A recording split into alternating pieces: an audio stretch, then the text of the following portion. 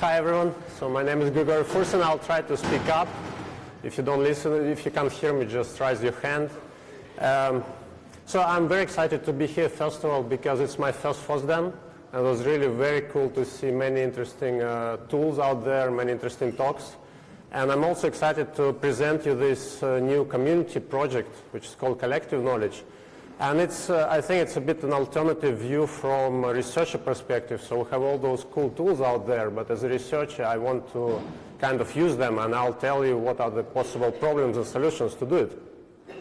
And in the past year, I was very glad that we worked with some great companies, universities, and nonprofits, and they provided lots of feedback. We were helping them to use CK, and they were providing some interesting, they were doing some cool things like performance regression testing, crowdsourcing experiments, and even automatically generating reproducible articles. So I'll mention this. And again, in the last year, while working with those organizations, we actually validated our approach that it works with most of the tools out there. So it makes me quite happy. But what is it all about? So in my past life, I was a researcher, and I was working on machine learning systems and compilers. And basically, when you have some interesting ideas and you want to implement it, so I'm trying to look at different papers being published there. And last few years, there were about thousands of papers being published on machine learning. And actually, someone told me when I had those slides that, in fact, last year someone mentioned there were 10,000 papers being published just on machine learning, if you count reports, blogs, and so on, 10,000. So as a researcher, I want to validate them, and most of them actually didn't share code and data. So what do I do? So, okay, when I was young, I thought, like, okay, I'll start looking at some of the papers. I will learn great tools which you are doing, which you are working on. And I look at all the different tools out there, which are really helping you to simplify your life. I continue learning them. I become old. I have white hair now. And at the end, I managed to implement my idea. And when I implement my idea, I suddenly realize, oh, TensorFlow API changed. My new CUDA doesn't support my new GCC, which is out there. So what do? I start learning again, or I just quit, I get depressed. Or some people like Kenneth try to create some cool tools like EasyBuild, which is great. So, but it's, I think, a minority. So we know all those problems. And so I hit them 10, 15 years ago, but last 5 years, everyone is speaking about it. So one of the ideas is about, like, every buzzword, let's do reproducible research. Fantastic. How do we do it? 5 years ago, we started introducing what we call artifact evaluation at many different conferences. And the idea was that when you publish your paper, you can voluntarily submit your code and data to some committee, and we will try to validate your results. And it worked out very well. From the first conference, which we did like about 5 years ago on PPOP, we got 5 artifacts out of 25 papers, which was still like a little, but it worked. We tested methodology and so on. Last year, we got about 70% of papers at PPOP are submitting code and data, validate them, and it's a good thing. Now, what is bad? So when we started looking at it, of course, there is still no methodology about how you share and reproduce all those complex experiments, performance evaluation, and so on. It's really still in infancy. And what is really ugly, that over the past 5 years, I looked about 100 artifacts in all those 100 papers in top conferences, and they all have 100 ad-hoc scripts to do some experiments, to download some models, to hardwire your path. If you want to change your path, you need to find the script somewhere, fix it, and so on. And it's really, so all our evaluators, we spend more time actually on trying to figure out how to deal with all those scripts than actually doing fun stuff, evaluating your result and validating it. And at the same time, even though you have all those code and data shared, when your lead researcher is leading, or your student or whatever developer is leading, all this, no one is using all this code and data. So it's really like, for me, I'm really it's a shame that it happens, because there is so much interesting stuff out there. And of course, the latest thing is like, oh, okay, so let's use containers. And these are fantastic tools as a kind of end solution, as a snapshot. But again, they're hiding the mess underneath. Someone still have to solve this mess. So it's not solved at all. However, this experience with all those conferences, when I was looking at all those artifacts, I started realizing that all those hundreds of artifacts, they do the same things all the time. And they're simple things. So if you look like, what do you usually do? As a high level, like algorithm writer, I would say that I have my program, image classification. I want to compile and run it. with some, I don't know, I would look at some different images out there. I would want to kind of adapt to my software, and usually I would try to detect that I have some GCC or LLVM Intel compilers available. I would try to find somewhere a data set, usually again with some hardwired paths and so on, but it's still the same. And then I would run experiment, collect performance stats, produce some graphs, validate them, and create your paper. And this, all of them are doing the same. So what is happening? So this started like when I discussed it with all our colleagues, I was thinking that we're missing APIs, common APIs for all those tasks. That's all. Can we come up with some simple APIs which will automate all those tedious tasks which we have so that everyone would reuse those APIs? And they must be simple. And what is very important, and also you can provide some meta information, meta description for all those components which are out there so that everyone could use them. And the big point for this is that now if we have APIs and those meta descriptions in some common format, we can enable DevOps, because this is like why DevOps are not there in research, because you don't have APIs. How would you connect your Jenkins or whatever Travis with all these scripts out there? And that's how collective knowledge came into place. So we started, let's create just a tiny Python library which would provide you those human-readable modules, Python modules with human-readable functions. And they would provide you an access, so this will be always like program module with function compile and run, and it would have dictionary or JSON input and always JSON and dictionary output, because it's very easy to extend them. And at the same time, all the data which you share, you would also have some kind of unified meta JSON. And what CK is just your command line front end to just call those modules. For now, that's all. And if you, like, I know that when I was talking to researchers, they're like, oh, but it's too simple, we don't like it, we want complexity. But being in industry for a long time, I said, no, opposite, like, the simpler it is, the better it is. And that's why we had many fights, but okay. And at the end now, when you have all those components, the more components you have, you can now start assembling all the experimental workflows from those components and do more and more complexity, do some fancy stuff. And again, I'll tell you later some more fun stuff that we're doing with that.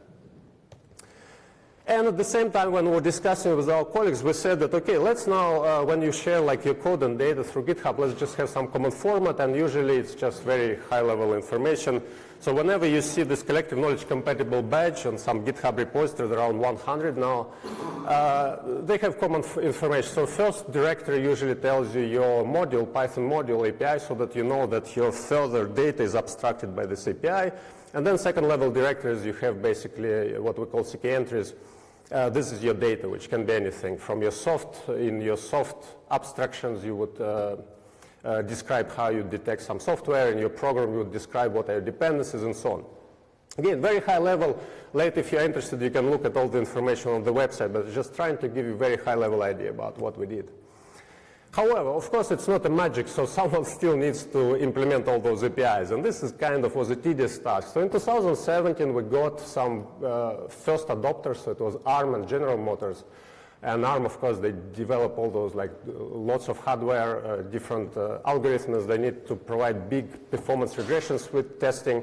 They have multiple workgroups working together. So I was thinking that maybe they can connect all their workgroups with the same framework.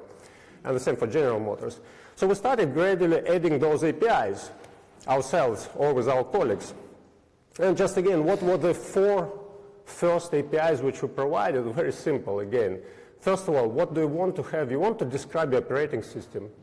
How you, like, I don't know, like compile some program, what are your, how you can find some data there and so on. And this can be between different operating systems. So it can be Linux, macOS, Windows. ARM was contributing lots of stuff for Android. Then the same thing what we always do, detecting platform information. Again, notice that our API, afterwards they call different tools out there which you develop, but we're just providing a common API so that everyone else is protected from the changes in the system. The same installing, whenever you have, we want to adapt to your native environment. So provided many APIs and many kind of what we call plugins for detecting software. There are around 500 software detection plugins. So basically you can just say CK search soft with either LLVM, dataset, and so on. It will find you all the installations out there. And the same for packages. There are great tools out there, EasyBuild, Spec, and some other ones. So we provided an API for those kind of tools so that anyone can share their even more high-level recipes about which tool you want to use and what are the dependencies. So if your software is missing, you can automatically call and install missing package through the tools available out there. And just the last thing about those, like very high-level thing about this CK, because it still probably looks like magic. So 20 years ago, I was working on performance auto-tuning, and basically last year, I was talking with my colleagues from Raspberry Pi Foundation, with Eben Apatan, and I was saying, why not to like kind of convert and create a program workflow which would do performance regression testing on different GCC versions on Raspberry Pi devices. And we created this workflow, which basically was a work which I did 15 years ago in my PhD. We did it in about a month. And then we ran experiments. We crowdsourced experiments. So the same workflow, now different users from Raspberry Pis, they were running the experiments on their machines, and they were collecting data on our Synology.org server. And suddenly, like I think 1 week, I collected so much data, which I think I didn't collect in 5 years of my PhD, which on one hand was kind of a good experience last year. On the other hand, I was crying that I spent 5 years on my PhD, like just collecting this data, and I could do it in 5 months. So, and now I can do it in 10 minutes because I was telling you that I have 10 minutes. That's fine. Okay. And the cool thing that we created, if you look on the website, with Raspberry Pi Foundation, we created an interactive report which is automatically generated also through CK. And if you look at here, you will see all this, what we did. It generates PDFs with all the papers, with all the graphs out there. And I just want to go down somewhere. So here, in fact, you will see all the way how we reproduce experiments. You can do it yourself if you look through this paper. But what is fun now is that because we have APIs, now we can actually embed some underneath this interactive graph. We can embed some interactive graphs, which if you click on it in your paper, you now go, oops, sorry, no clicking. I don't know, some cool point. This is like performance tuning. You will get to the repository and you will see different information, where this experiment ran, what was your performance. You can view all the compiler flags which were there. You can replay it on your machine because it's again all down for replay, and different work groups can do it. And now just I have still 8 minutes or 10 minutes. I wanted to show you a small demo just to show you that you can do it yourself now with a few clicks. You can actually start participating in this crowd tuning and from your machine, from any machine. Maybe there will be some bug or something, but let me check if it will work. I usually don't like to do live demos because they don't often work. Can you see the font? Everyone's okay? No? Too small? It's too small.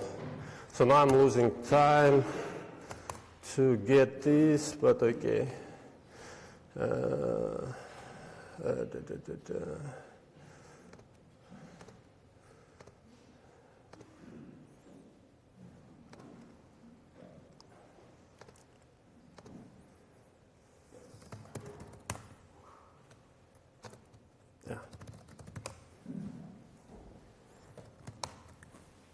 Oh, yeah, it's better.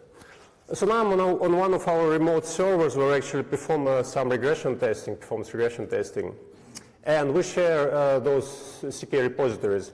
And again, what I do is that you would see many CK repositories out there, which are usually GitHub repositories, which you pull on different work groups or communities work in parallel on those. It's a distributed system. They work in parallel. And what I will do now is, so I have many programs here, many data sets here. CK list. What I will do now is that, what if I do the following? So all the repositories on the CK, big CK directory. What if I'll do the following?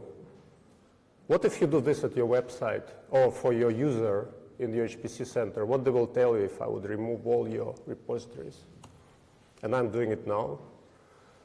And I hope that people will not fire me now if they're using this website or this server, because now usually they're reusing my server. So I have, I think, 1 minute to kind of restore it. So now when I do CKLS program, I don't have anything anymore. I don't even have this module. So what do? So I start saying that, okay, let's pull the repository with crowd tuning. And it should normally go to the GitHub, where we shared. And it starts also pulling all the sub-repositories, all those APIs, different APIs out there, automatically to rebuild you the workflow to do this interactive paper or this experiment on performance tuning. So I still have like 30 seconds, I think, to restore it.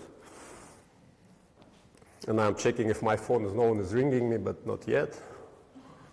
So, and I don't, well, soon. Now I have this CK repository. So now again, let's check. So I have CK program. And now what is interesting that I can just compile any program out there. It's using Connor's automatic benchmark. And what it happens is that it starts detecting all the dependencies out there. I don't have time to show you how it looks. You can go on GitHub and you will see all the meta information about those programs. But now I'm going through plugins to detect all the dependencies. It needs compiler. So we detected some Intel compiler. We go through GCC. Still have 10 seconds. So let's install, I don't know, like some GCC. And each time it interactively tells you what is available on your system. So we're adapting to your system. Clang, okay, it found. So now it found all it detected all the dependencies. It tells you how do you want to compile a program. Let's compile with GCC compiler. We compile it. We run the program, the same program. The first time, because I delete everything, I need to tell that my platform is Linux. It can be done automatically. It's not important. And now I'm running corner detection of some images. Notice that all those images, this again, I pulled, someone else pulled a new repository, and I'll have like hundreds of those images from someone else. I don't need to substitute all the paths. CK automatically finds all this for you. I run the program, I run it 10 times. I perform some statistical analysis. And this normally works for 10 seconds. Yeah. I provide some performance information. Notice that when you use Python to call CK, you will have actually a huge JSON file internally with provenance. And now just to start participating in this performance regression, I just do CK crowd tune program. And it asks you all different plugins what you can tune. You can tune models, you can tune compiler flags, you can tune whatever you want. Just to ask a few things. And now it starts tuning your program and sending results to our server back. So in fact, this reproducible article, actually in a few days, I can even get more results. And this will be a live article because I will be getting your results. I can apply machine learning and so on. Something what I was craving for 15 years ago. Okay, I'll stop this. So just the idea is to tell you that, first of all, I rebuild all this workflow. Now everyone still has access to all those repositories and it works. So it's very quick.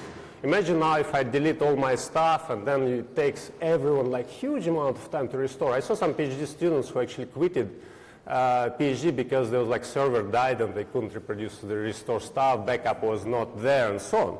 So now it's very easy to reproduce stuff. And just going back to, I have 5 minutes. I just wanted to tell you a few things actually of our companies and universities, how we use them, how we now use CK. Just again, to give you an idea what may be useful for you. I think it's switched, sorry. Yeah.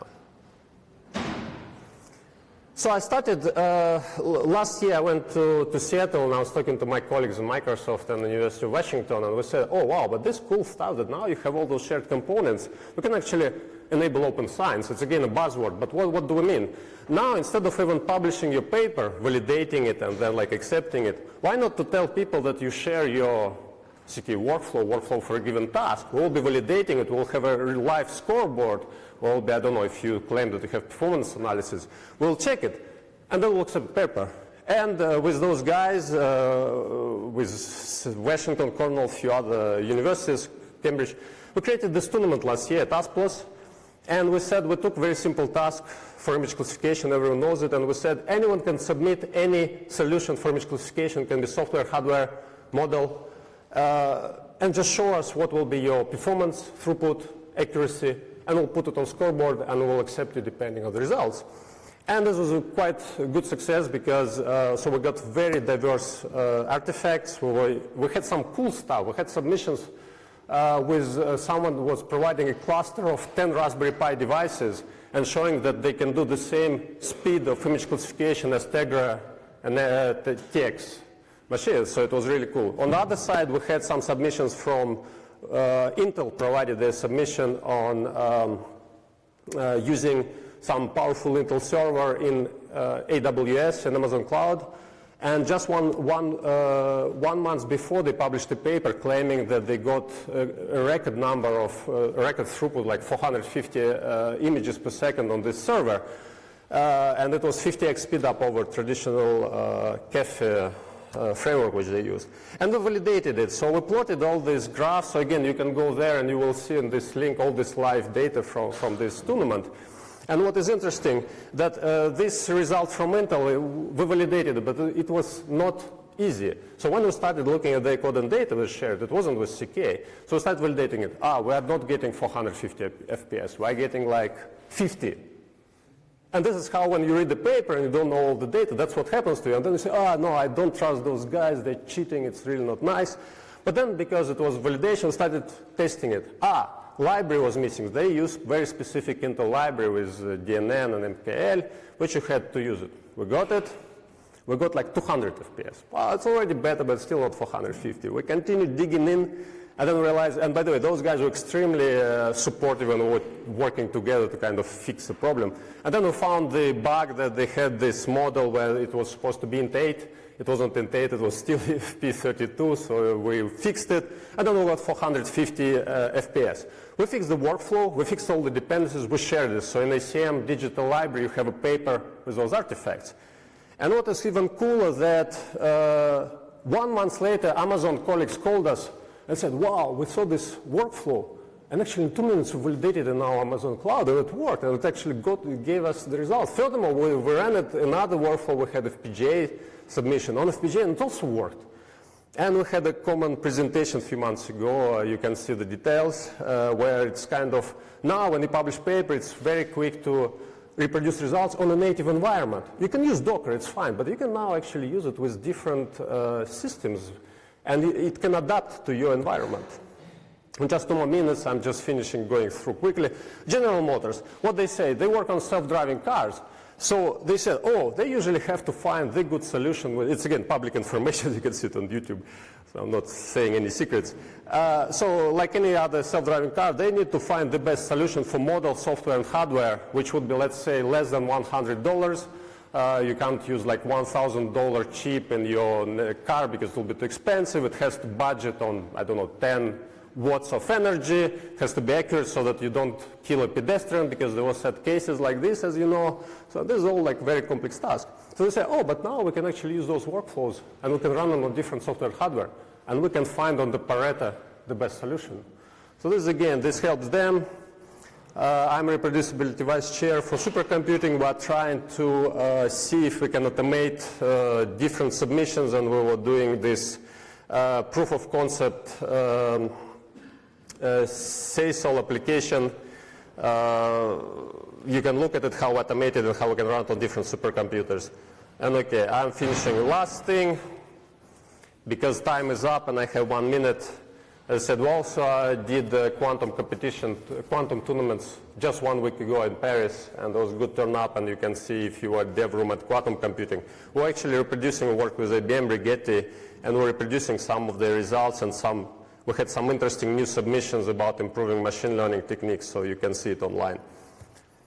Time is up. I have last slide. So now you can say, okay, it's all magic, it's all solved. Not at all. And it's like, well, only at the very, very, very beginning of this journey to tell people that we can do reproducible research. And I think that CK is just probably the first prototype, I consider it still a prototype, which allowed us to connect all those different tools together, what you are building, and allow researchers to actually take advantage of them without spending the time of understanding what you're doing. So providing this like CK API with your tool, and hopefully you can plug it in. But there is a lot to be done, and we're open to collaboration because we're looking at standardization now of APIs, we're improving like installation, GUIs, and so on, providing more APIs. With that, again, I said I'm open to collaboration, contact me, and thank you for your attention. I hope it will be useful.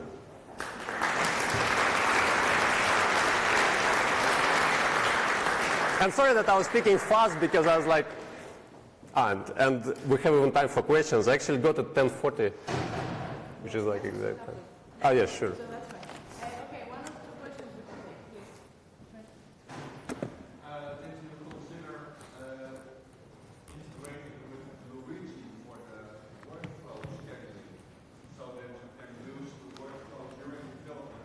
If you then have a tree-like workflow and you change a small thing, then you can only run the relevant parts and not need to run the entire workflow. Okay, so the framework you call Luigi, I don't know this framework, unfortunately. So, so the question was if we considered using tool Luigi, right? Again, I will look at it, and which apparently can help you if you change small parts. It can help you trace it and so on. So no, we didn't. So far, what we do is when someone changes something, since it's a common workflow, someone else complains and saying we had a case when we broke something and ARM told us like in a day, like, oh my God, there is something broken. So it's an open project, distributed project. So there can be tools like this which we think can help make it more stable now. So I will look at it, thank you, but I don't know this tool yet. One more question, probably there is one more question, I don't know, yeah, please. Experience of moving some of these workflows into the production system? Oh, they are used in production now. So yeah, so, oh yeah, do we have any, oops, sorry, I'm falling down. Do we have any experience using those workflows in production? So they use in production. So, and as I said, so, I don't know if I can officially start saying which companies are using it. I will prefer not to for now, even though you saw some of the which are kind of using. Yeah, we're using it all the time in production. Actually, why you didn't hear about this framework for the last few years, because I was actually working a lot with companies, trying to understand what they need, and they're using it. And now we're kind of making it like public. So, but yeah, absolutely. It's my main thing is we're working with companies. Okay? So thank you very much.